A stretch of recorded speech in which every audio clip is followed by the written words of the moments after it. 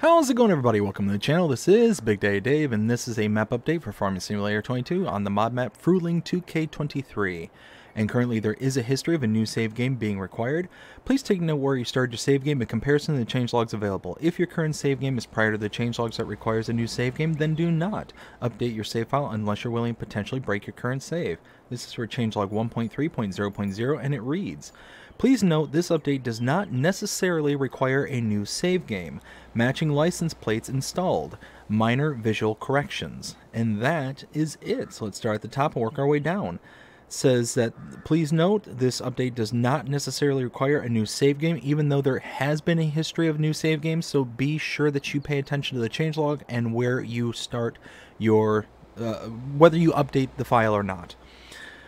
Matching license plates installed. Well, let's go ahead and go to the shop. We'll check out some of these tractors. Let's do this one right here. Go to the license plate, and these are the options we have available to us. Let's type 1, type 2, type 3, type 4, 5, no, 4. So we have 4 separate license plates here on Frühling 2K23. And then the last one here is minor visual corrections. And that's it. That is all the changes for changelog 1.3.0.0 for Frühling 2K23. I hope you enjoyed this update. If you did, please show him by liking, sharing, subscribing, following, commenting, doing all the things. The algorithms enjoy you doing. The shows you're engaged with this channel, enjoying the content. And that being said, I hope you have a fantastic day. Take care.